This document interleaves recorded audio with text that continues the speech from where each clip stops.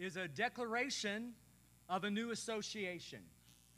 When we get baptized, we're saying, I used to follow the world, and now I am choosing to follow Christ.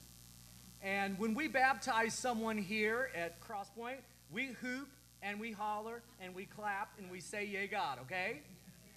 So we have the privilege today of baptizing Summer Gallardo.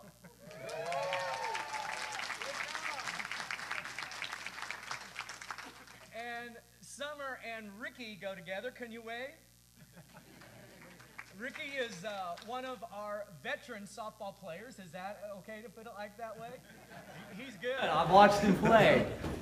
But Summer came to me in the last few weeks, and she said, I've made a decision for Christ, and I want to give public testimony of my faith in Christ. Isn't that awesome? So it is a privilege to baptize Summer today.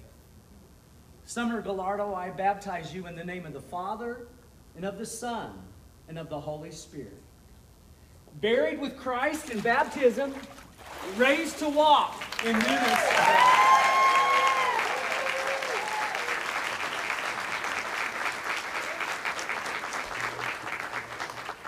We're going to pray for Summer. As I pray, I invite you to pray.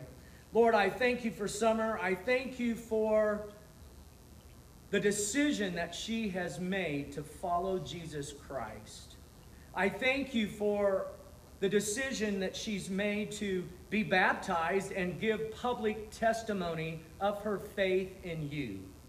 I pray, Lord, that this would be a spiritual line drawn in her life very clearly today, that she would always be able to point back to this moment of giving testimony to her faith in Jesus Christ. I pray right now for every day of the rest of Summer's life. I pray that you would lead her. I pray that you would guide her. I pray that you would direct her. I pray that she would know that she is loved by this church, but more importantly, she is loved by you.